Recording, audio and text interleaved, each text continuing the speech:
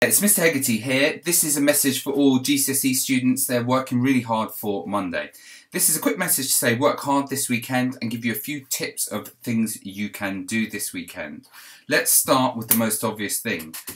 Right, a lot of you found Thursday difficult. It was a tricky paper in places, alright? And it was really funny what you guys did on Twitter and all the jokes and the memes, etc. But if you're feeling upset after that exam, as I know some of you are, my own class, a lot of them are, you can't let that beat you up too much and you can't let that overwhelm you.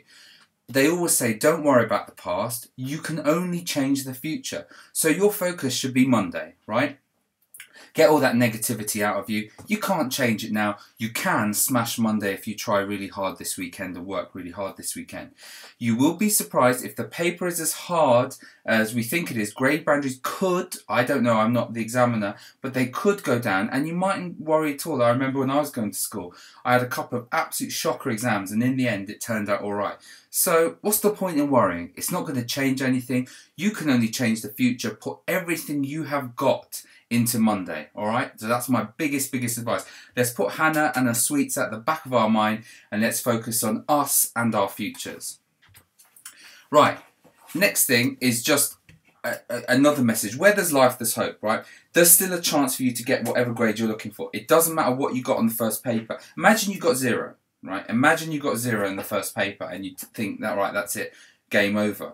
You could still get a really good mark in the second paper and overall get a grade B even, or maybe even a grade C, even if you got 0 in the first paper.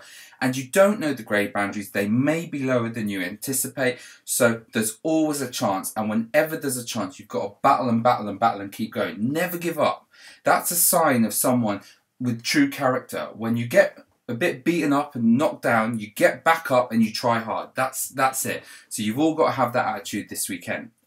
Now, my advice, some of you might be aghast by this, but it's your GCSE. I'm thinking minimum 6 hours a day, Saturday and Sunday. That's what I'm thinking. Especially for those who aren't, you know, as well prepared as they would like to be for the exam on Monday.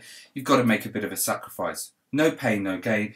You've got to work hard if you want, you know, the good outcome. Now, I know the weather's lovely. I'm looking outside right now and I'm thinking, why am I recording a video when the weather's lovely outside? It could be, I don't know what the weather's going to be like this weekend. If it's like this, you'll be tempted to go out, play a bit of footy, you know, read a book outside. You can't, not this weekend. After your GCSEs are over, you can do whatever you want and it will be the best summer ever. So, no pain, no gain. Now, I've got a bit of good advice for you here. A great friend of mine, great teacher friend of mine, Mr. Ladak, and I'm giving a shout out to Mr. Ladak and his 11N2 class. He's made an awesome list of topics that didn't come up on the first paper that would be a good place to start. Now, there's no guarantee these are coming up. Absolutely no guarantee these are coming up, but it's a good place to get going and doing some revision, and he's also got a list of all possible topics. So let me show you where that is. There's going to be a link at the bottom of this video that you can click. When you click that link, you are going to get yourself to this page here, right? When you do, he's got a link here that you click there. Now that downloads for you an Excel sheet, right? And on the Excel sheet here, it gives you a list of, it looks like, let me just highlight it here. It gives you a list of 31 topics that didn't come up in the last paper that, you know, may or may not come up. This is really important. Don't think these are coming up. Me and Mr. Ladak don't know what's coming up. They're just possibilities. Now, this sheet's really cool. Let me show you why. Firstly, anything you click on there, say trial and improvement. Let's click the first one. Gives you a set of questions on trial and improvement to work through. How do you know you got them right? Well, let's go back to our sheet. And we've got answers. We click answers and we could do all those questions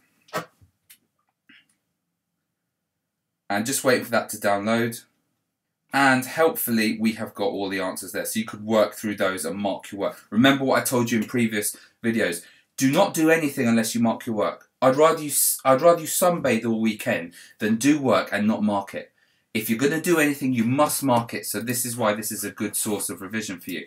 Next thing, say you don't understand that topic at all. There's a video, and a lot of them are by me there. Mr. Ladak's used a lot of my videos in there. You click that. We just got to wait a second while the thing loads up.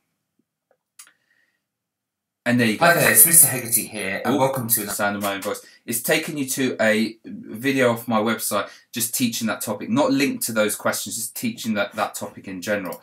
And you can download this sheet and you can use it and tick off that when you go through it. And if you did all those 31, that would be a good place to start, but that's not enough. Having done that, you can go to all topics here, and then you can focus on the things you know, say if you're going for grade A start, these are the ones you should focus on. Say if you're a C candidate, these are the ones you should be focusing on. CD borderline, C and D, etc. So that little spreadsheet there could be really useful to you in your revision. So I thought I would show that to you. All right. So going back here, have a good weekend. Work really, really hard. And there's a great little bit of resource there from Mr. Ladak.